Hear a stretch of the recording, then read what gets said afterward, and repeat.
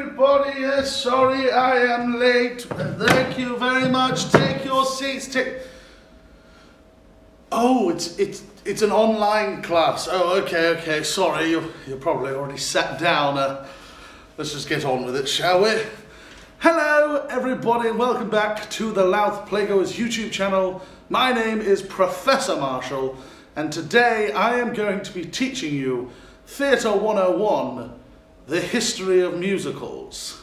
Yes, that's right. Due to Shrek being a huge success and the upcoming concert show Thoroughly Modern Musicals, I thought I'd dive right in to the history of the musical. So strap yourselves in, get your notepads out. There will not be a quiz at the end. I've got all this information from Wikipedia. Let's get into the lesson.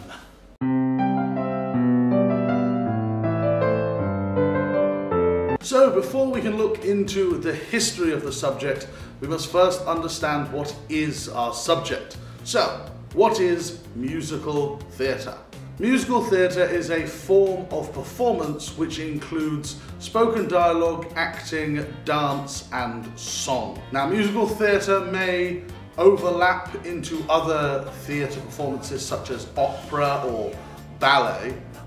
However, the difference with musical theatre is that musical theatre gives an equal importance to each element, an equal importance to song, to dance, to dialogue. And musical theatre, pretty much since the 20th century, has been shortened to shows that we call musicals.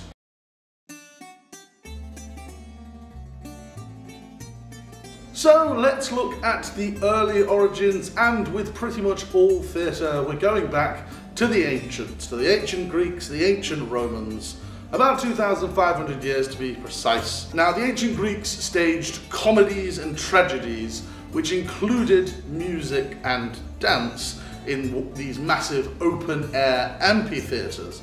And Roman comedies later on did the same kind of thing. However, why were these not musicals? Well, the music was more of an accompaniment and the dance were separate elements. They didn't all come together at the same point within one coherent piece to make a full show. They were all separate pieces.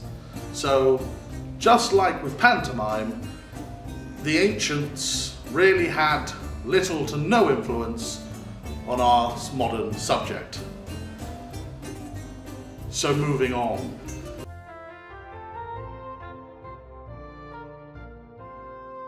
Now, although there were many musical stage performances in the 1700s, none of them were actually called musicals. The first lasting English piece of work from this time was John Gay's The Beggar's Opera from 1728, which took music that was popular at the time and had satirical lyrics set to that tune that took respectable citizens and made them nothing more than common beggars and thieves. This and other British ballad operas, ballettas and pantomimes formed the majority of content that could be found on the stage in America all the way up to the 1800s.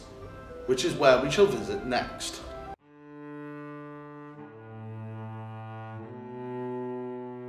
The musical as we know it today has roots in the French and Viennese operettas of the 1800s. The satiric works of Jacques Offenbach from Paris and the romantic comedies of Johann Strauss II from Vienna were the first musicals to achieve international popularity. Continental operettas were well received in England, but audiences there preferred the style and the offerings of the music hall, which I briefly discussed in our pantomime lesson. While the contemporary Broadway musical took its form from the operettas, it found its comic soul in the entertainment that was offered in America from the mid-1800s onwards. Crude American variety and minstrel shows eventually gave way to the more refined pleasures of vaudeville and the rowdy spirit of burlesque, which leads us to a very important show in the history of musicals, The Black Crook.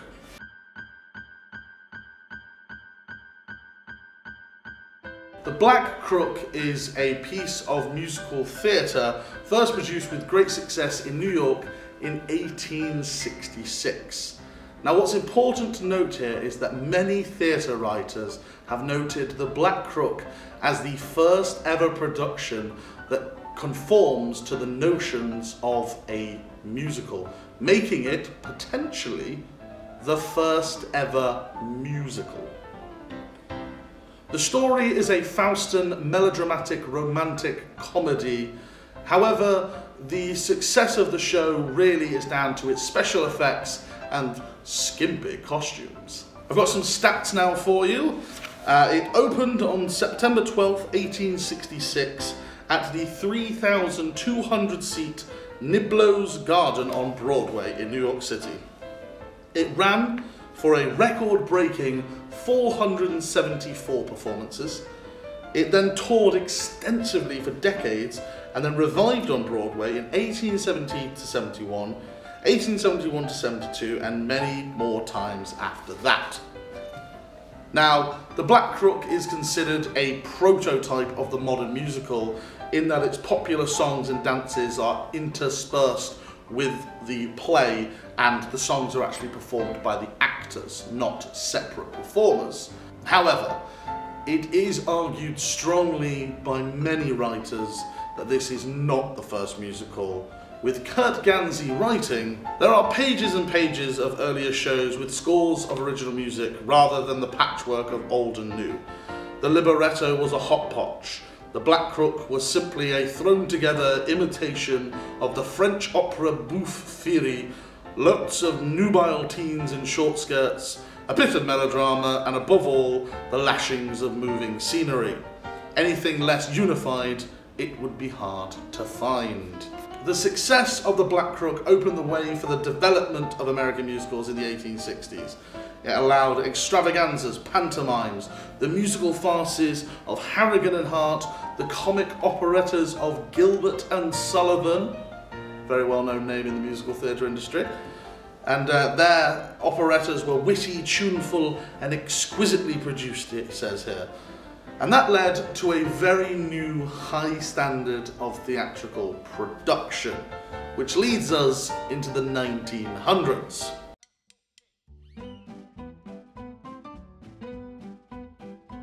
During the early 1900s, imports like Franz Lehar's The Mary's Widow in 1907 had enormous influence on the Broadway musical, but American composers like George M. Cohan and Victor Herbert gave the American musical comedy a distinct sound and style. Then, in the 1910s, Jerome Kern, Guy Bolton, and P.G. Wodehouse took this a step further with what were known as the Princess Theatre shows. Now, what these shows did was they put believable people and situations on the stage. So rather than these really extravagant, crazy scenarios that probably came from the pantomimes and commedia dell'arte, these were now realistic stories with proper people and believable scenarios. And then in the 1920s, the American musical comedy gained worldwide influence. Broadway saw the composing debuts of Cole Porter, Rodgers and Hart, the Gershwins, and many others. Britain put up people like Noel Coward, and then also Kern and Hammerstein II wrote what would arguably become the first taste of the modern musical, Showboat.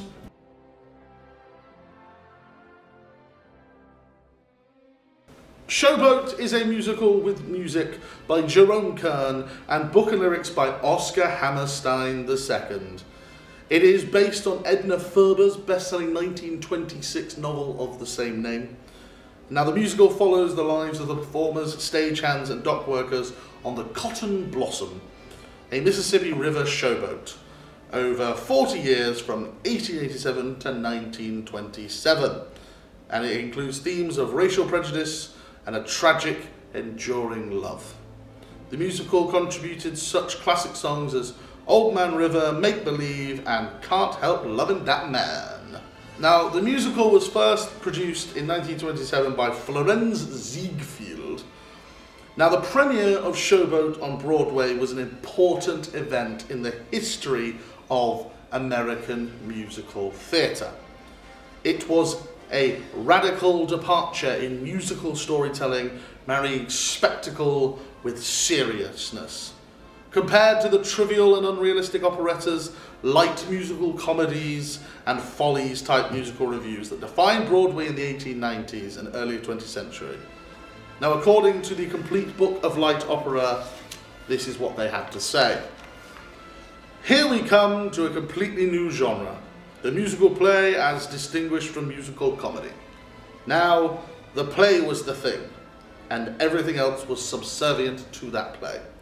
Now came the complete integration of song, humour, and production numbers into a single, inextricable artistic entity.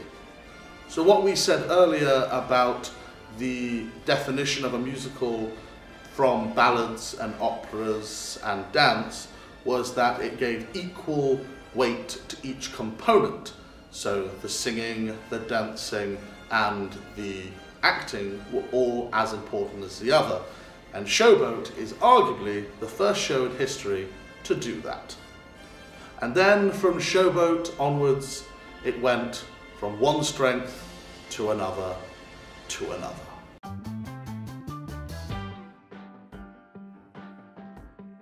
Even the Great Depression and another war could not stop the success of Broadway and musicals with Anything Goes, Oklahoma, Annie Get Your Gun, and Kiss Me Kate all being released within 20 years of Showboat. By the time we hit the 1950s, Broadway and its music was some of the most popular music in the entire Western world. More hits such as The King and I, My Fair Lady, Gypsy came about.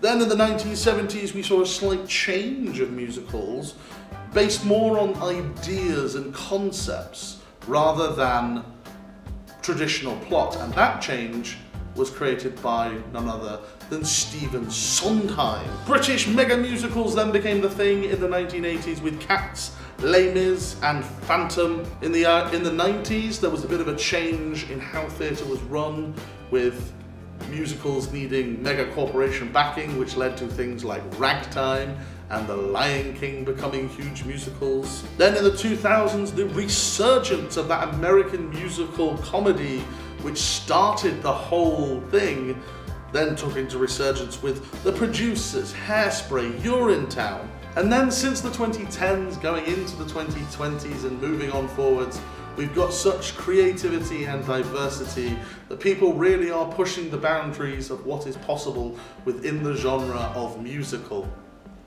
Such as telling the story of the founding fathers through hip-hop. Like doing a perverted, religious, blasphemous show that is actually quite funny and moving. Or like telling a coming-of-age story set in 19th century Germany with a punk rock soundtrack. Literally anything is possible. And that's it.